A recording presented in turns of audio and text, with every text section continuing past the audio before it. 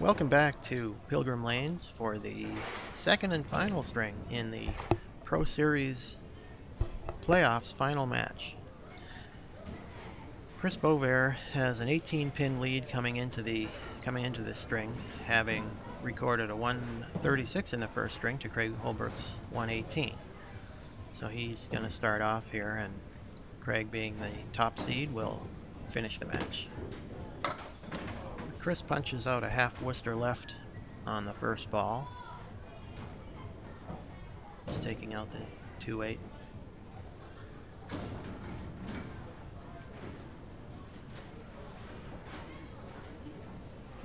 So Chris, as I mentioned, he took out Sean Morrison in the semifinal match in a very, very close match that went down to the last box. Actually went down to the last ball, as Sean Morrison had a chance to close it out but wasn't quite able to do it at the end. And Chris Boisvert takes a 9 box. He'll move over to lane 3.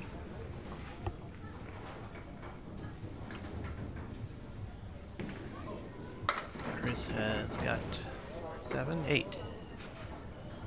Leaves the 610 with, it looks like I think there are a couple of pieces of wood out in front.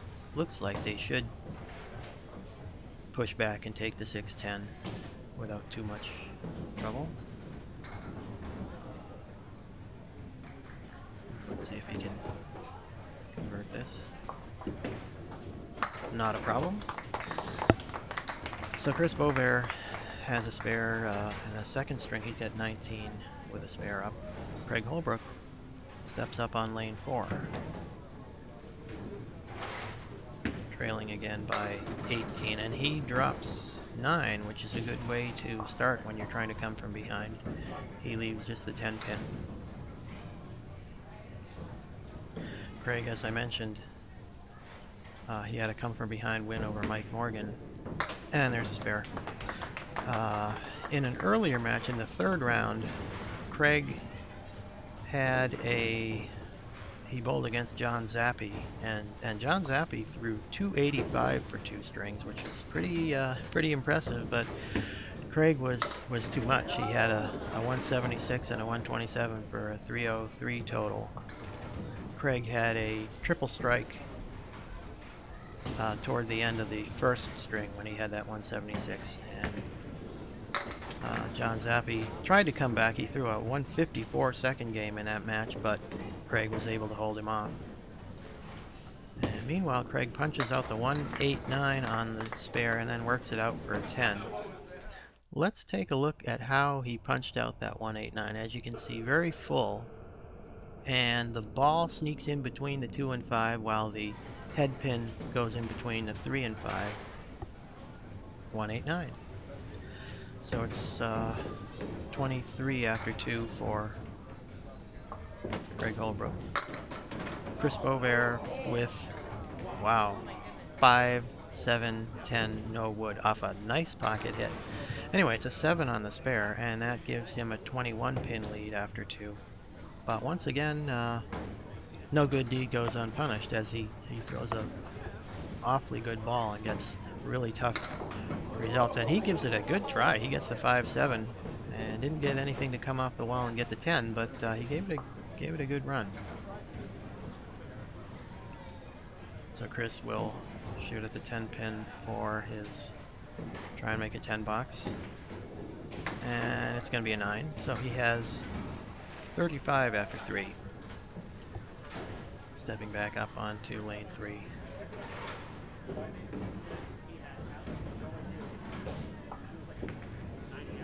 And there is a 6 drop. He leaves the 2, 4, 5, 7 with no wood. See what he can do with this one.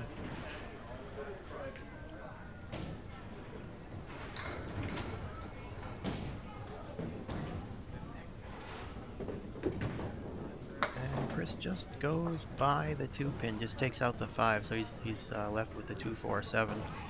Very important to take out as many sticks as possible at every pin. in a close match. And he's going to have another 9 bucks, so he will have 44 through 4. Craig Holbrook comes back up with 23 after 2, and he has a little bit, kind of a little bit of a splash on the head pin. Leaves a 4, 7, 10 with some wood that might, this is a difficult shot. He might be able to kick that wood over. Wow, and that was a great try. That's exactly what he was trying to do. He was trying to kick that, catch the left end of that wood and send it over into the 10 while the ball took out the 4-7. And he just played it almost perfectly, but the wood didn't quite, they just went in front of the 10 pin instead of going into it. So it's a 10 box. And that cuts the lead by just 1 down to, it's a 20 pin lead for Chris Boisvert. And Craig with a 9 drop in the 4th box. He leaves a 5 pin. Very important. Single pin right here, and he's got it. So that cuts the lead to 19 minus whatever Craig gets on his fill ball when he comes back up.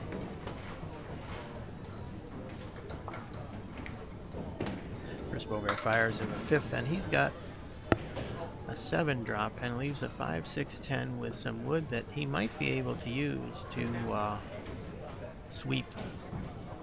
That wood is just to the left of the 5 at an angle that looks pretty good if he can hit it down somewhere maybe just north of the red line.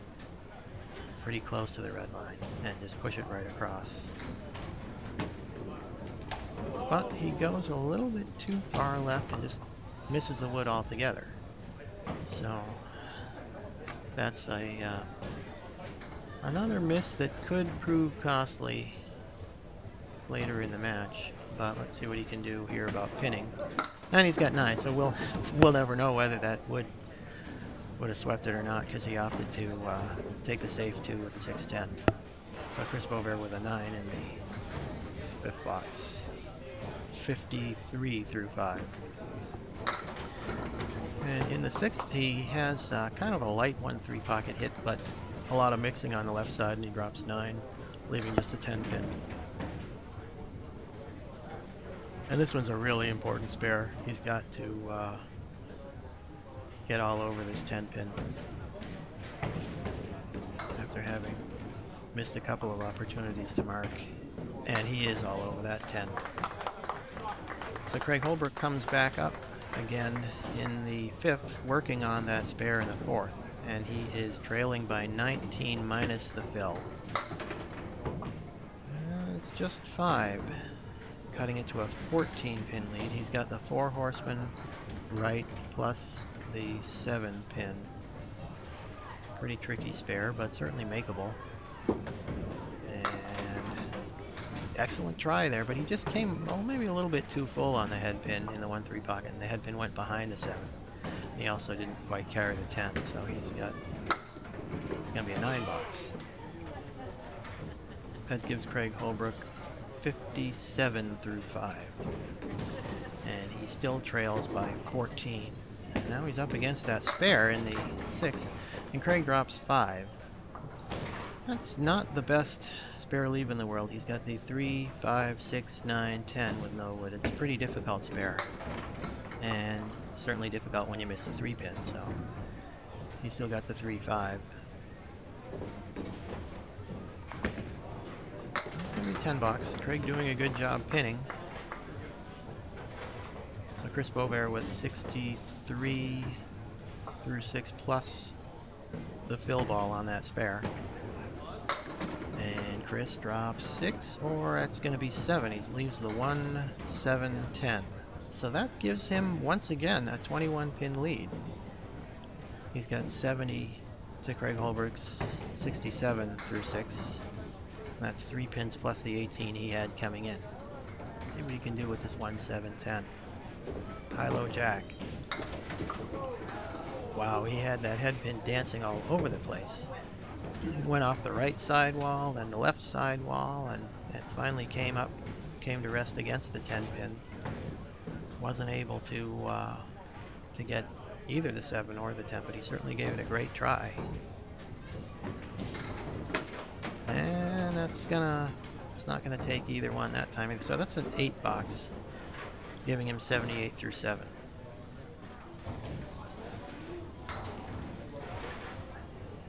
Chris firing in the 8th frame.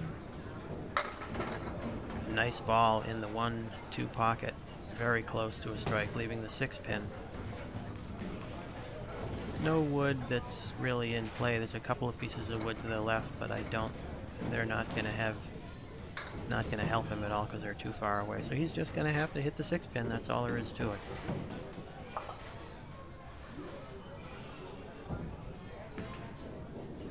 And he just goes by the 6. So that's a costly spare. They're a good opportunity to really put the screws to Craig Holbrook, but he's going to be open again in the 8th, and it's going to be a 9 box. So Chris Boisvert with 87 through 8 as Craig Holbrook steps up in the 7th frame on lane 4. And there is a strike for Craig Holbrook. Very timely strike. Let's take another look at it. Kind of high, a little bit on the high side of high flush in the 1-2, and he trips out the 6 pin off the wall. So he's already picked up 2 pins, cutting the lead to 19, and then he's going to cut into it further by whatever he puts on the strike. And he punches through the middle, leaving a spread eagle, and well, no, it's actually going to be, the 6 pin also goes, but he's got a really, really tough lead. The 2, 3, 4, 7, 10 with no wood on the deck at all. Wow, what a great try by Craig. He gets everything but the 3 pin, and that wood almost came back to get the 3. So in any case, it's a 9 fill on the strike, and he makes it a 10. So that reduces Chris Boisvert's lead to just 9 pins, going down to the last 2. Chris will try and put together a good finish here to force Craig to do the same. And there's a good ball right there.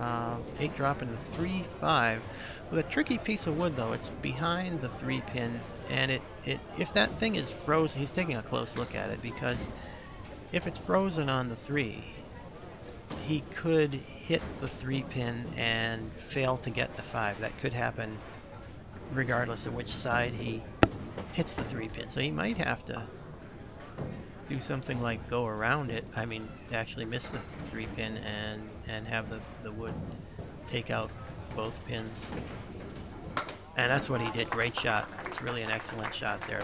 Let's take a look at it on replay. Chris goes by the 3 to the left, and I think he probably wanted to do that. That's exactly the way he probably played that shot. And it's a spare in the 9th.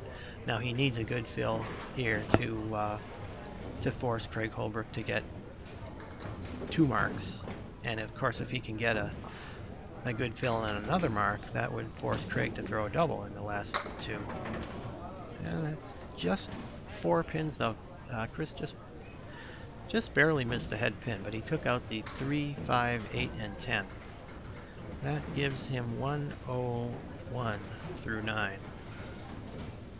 So that means that if he gets a reasonable out here, Craig is going to have to get 2 marks at any rate. So it's part of the job done anyway.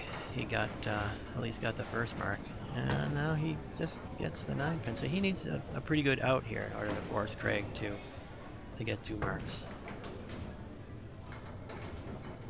See what he can do with this. He's got 5 pins remaining, 4 horsemen left plus the 6. And great shot there. That 7 is going to go, so that's a 10 box, and that's pretty important. That means that he's got 111 and 247 for 2 strings for Chris Boisvert. So that means that Craig Holbrook, in his last 2 boxes, is going to need 33 pins to tie, 34 to win. Got to have 2 marks. Craig is an outstanding anchor bowler, as anyone who's bowled in the Sunday Pro League can tell you. He's many times he's had big finishes in the last 2, and that's a good way to start with 9. He's got the 6 pin all alone. Just going to go right at it. And he's got it. So Craig Holbrook did what he had to do in the 9th. Let's see if he can follow it up with another mark in the 10th. He's going to have to in order to win this Pro Series Playoffs championship. And there is a, well, 5, 7, 9. Not sure what happened to the audio, but anyhow, Craig Holbrook got a... Let's take a look at what happens here. You can see that he goes very high in the 1-2 pocket, and the 5-pin, that is a piece of wood, rolls off the wall. I think it was the 2-pin. It rolls off and gets the 5, pushes it into the 6, and the 6 falls back towards the 10-pin while it pushes that wood that was the 5-pin over into the 3. So he ends up with a very good break there, and instead of having a 5 drop, he's got 9 and just a 7-pin. Of course, it's still a thin pin that he's got to hit, but he goes right at it and he's got it. So that means that he needs 4 to tie and 5 to win on the last ball. It's fitting that with these two outstanding bowlers, the great bowling they've had today, that it goes down to the last ball. Craig needs 4 to tie, 5 to win. And he misses the head pin, but he's got enough. He's got 7. So that gives Craig a 132. And Craig Holbrook is the winner of the Pro Series playoffs with a 250 to 247 win over Chris Boisvert. You can see the scoreboard there showing the scores. Craig 118 and 132 against Chris Boisvert with 136 and 111. So Craig is the bowler of the year and also the Pro Series playoff champion.